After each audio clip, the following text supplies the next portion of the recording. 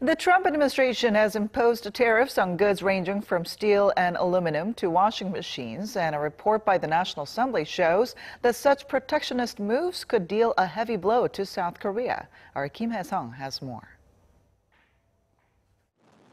An export loss of around 2.6 trillion Korean won or $2.3 billion US.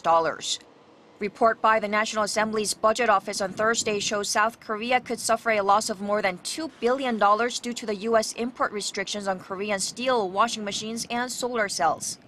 It estimated the regulations could also result in the loss of up to 16,000 jobs.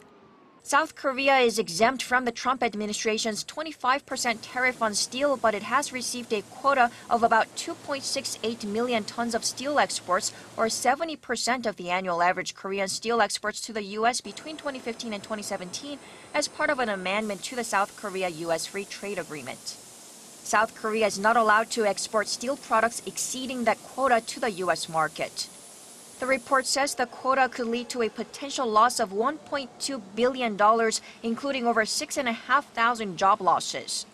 Korean washing machines also face safeguard measures for 3 years starting 2018, and it's expected to result in even greater job losses, but mainly outside of Korea, as most washing machine exports to the U.S. are produced abroad. Solar panel exports are also under fire. A 30% tariff is applied after the first 2.5 gigawatts in the first year, falling to 15% by the fourth year.